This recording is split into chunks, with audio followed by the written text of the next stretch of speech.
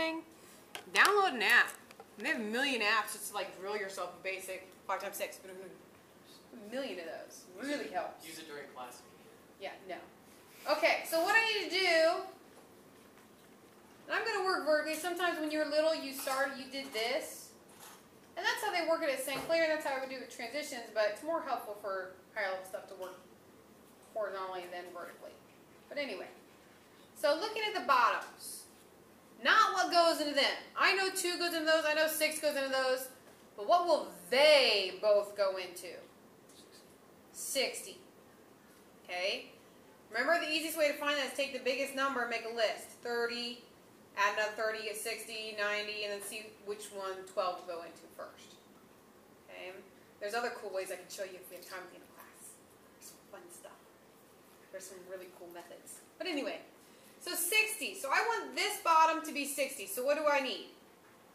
5. Okay, you're looking at this one. Okay, I'm looking at a different one. But 5. Okay, we'll do 5. So 5 over 5. And I want to see that times 5 over 5. So like I said, it's more important today the method rather than the answer. What does this fraction need? 2 is 2. 2 over 2.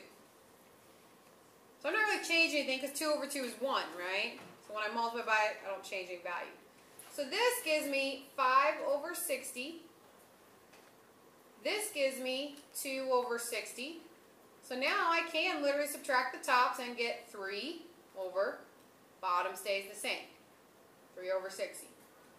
The last thing I need to do is, does it reduce? Sure does. You get 1/20.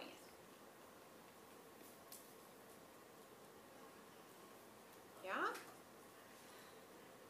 Good stuff. Because like I said, we're going to be doing this with trig. Like sine over cosine times tangent over tangent. Good stuff.